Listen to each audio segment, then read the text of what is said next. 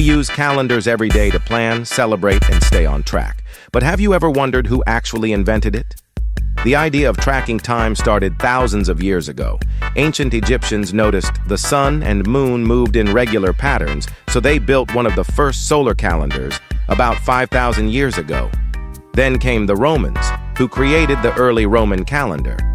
But it wasn't perfect. Months didn't match the seasons.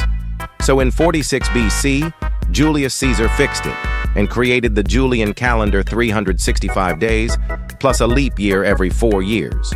Still, it wasn't totally accurate. By the 1500s, it had drifted by 10 days. So in 1582, Pope Gregory XIII introduced the Gregorian calendar, the one we still use today. So next time you mark a date, remember your calendar is a mix of ancient Egyptian observation, Roman innovation, and papal correction.